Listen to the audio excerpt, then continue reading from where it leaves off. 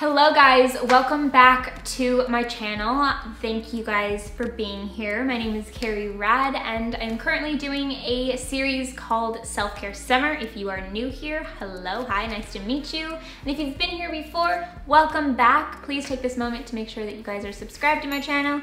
Give this video a thumbs up if you're enjoying Self-Care Summer. This episode is going to be about 5 ways to help you deal or cope with anxiety. I'm so excited about this video because I get tons of questions revolving around anxiety, and I completely understand why. In this world that we live in today, there are many things that can make us feel super anxious about everything. Really, there's so much going on every single day. So I do get anxiety. A lot of people think that I'm always calm, cool, and collected and relaxed and chill, and that is very true to a certain extent. I seek out relaxation. I seek out finding my zen on a daily basis. I have to have moments like that every single day to get through the world that we live in. I have had 2 panic attacks in my life, and they were terrifying. Panic attacks are really scary, and they make you feel like you are going to die in that moment. That's how I felt. I had never felt anything like it, and I didn't know what it was. And now that I've been through it, I know that if it ever comes back again, I'll know what it is. But at the time, I took myself to the emergency because I didn't know what was happening. I was feeling tingles in my hands. I was having trouble breathing, and the doctor let me know that that's what was going on. He asked me if there was any big change happening in my life or any big decisions that I was doing, and I was making a lot of big decisions at the time. So he said, sounds like you are having, and that you have been having, a panic attack over this last hour or so.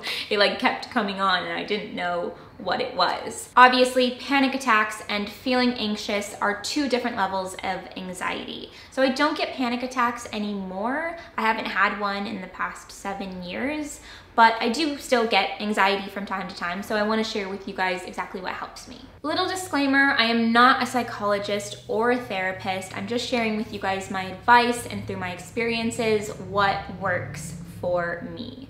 Although I'd love to be a psychiatrist or a therapist if I wasn't doing this, but that is besides the point. Let's get into it. My first piece of advice is to recognize your thoughts. When a thought comes into your mind that gives you anxiety, recognize it, analyze it for a moment, and then do whatever you can to swing it back the other way.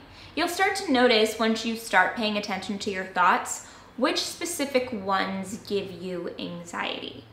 So once you start realizing that, pinpoint that thought and say, okay, it's giving yourself positive self-talk pretty much, and it's walking yourself through a thought. You recognize the thought and you go, okay, I have this thought all the time. It gives me anxiety. I know that this is an irrational thought. Most of the time, the things that give us anxiety are irrational, because they're things that give us anxiety, but we're still living, we're still moving, we're still going on with life, so it's not something that needs to give us anxiety, because it's going to be okay, and we know that we'll get through this circumstance. For me, I get anxiety when I think about people that I love. If I haven't talked to them for a day or so, I am like, are they okay? I'm always feeling anxious about people's well-beings. Like, I think about my mom randomly, and I'm like, I hope she's okay right now. Like, I have these like random thoughts about people that I love, and it's super irrational because my mom's fine, she's at her house. Like, but if I haven't talked to her in a couple days, then I'm like, oh my gosh, is my mom okay? And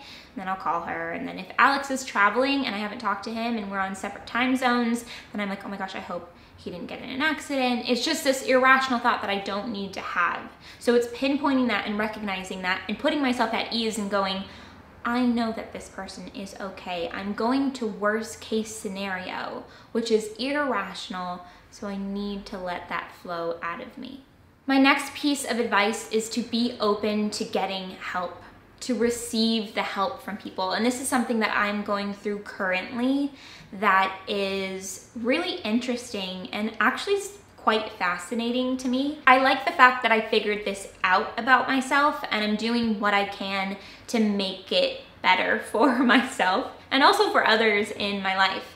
I am the type of person that tries to handle everything on my own. And I believe the more that I analyze it and the more that I realize that I'm this way, I think it has a lot to do with me being on my own for over a decade now and just like really dealing with things on my own. Whenever something would come up, I would have to sort out a way to get it done. But I also have this irrational thought that I don't want other people to be bothered with my problems. And so I just deal with it myself, even if it's something that I'm feeling really anxious about. I will bottle it up and not even tell people the closest to me.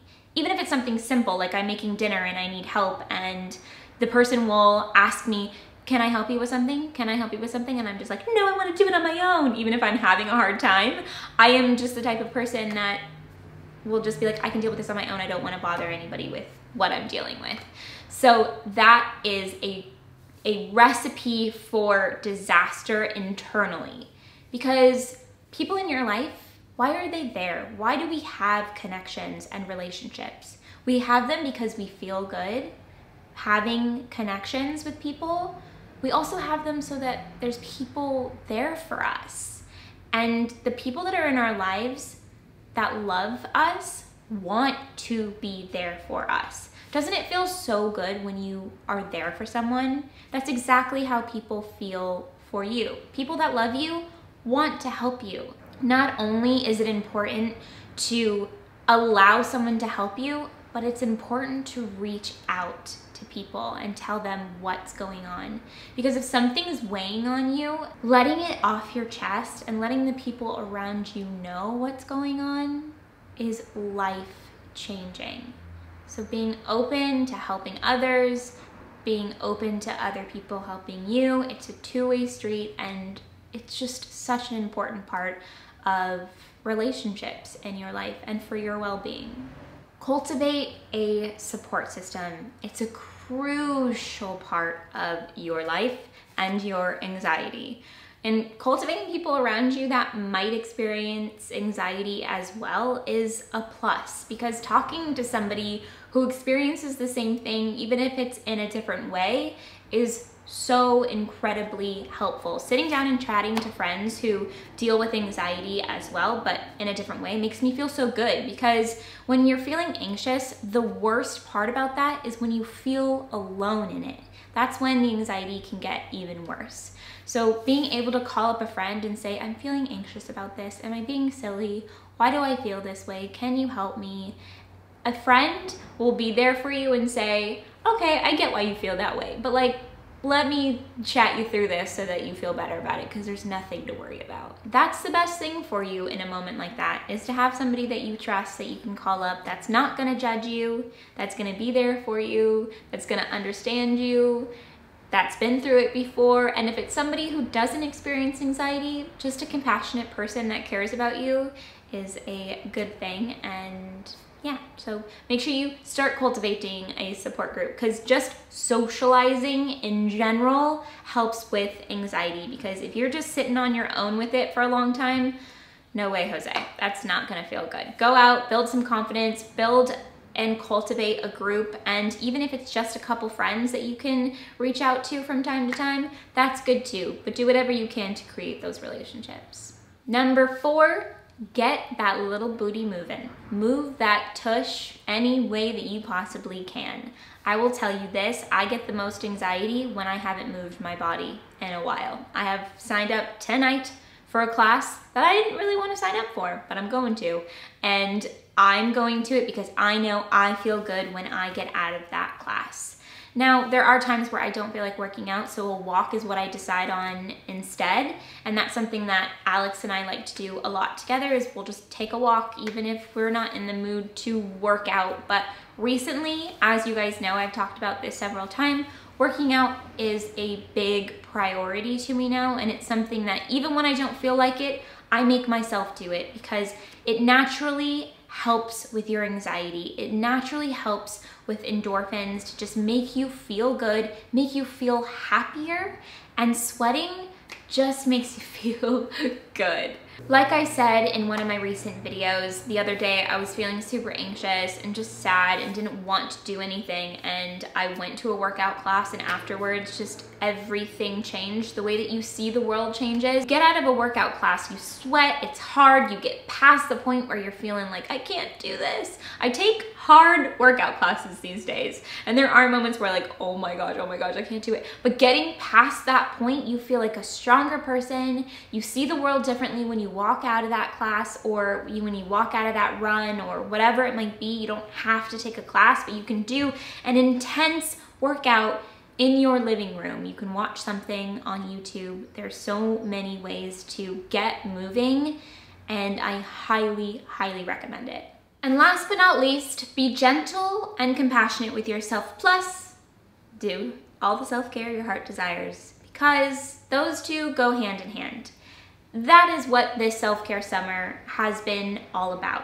There are however many videos up for you guys right now in this series talking about self-care and why it's so important. Self-compassion, self-love, self-care, those are the keys to figuring out the puzzle of anxiety. Indulge yourself in self-care, in self-love, in self-compassion.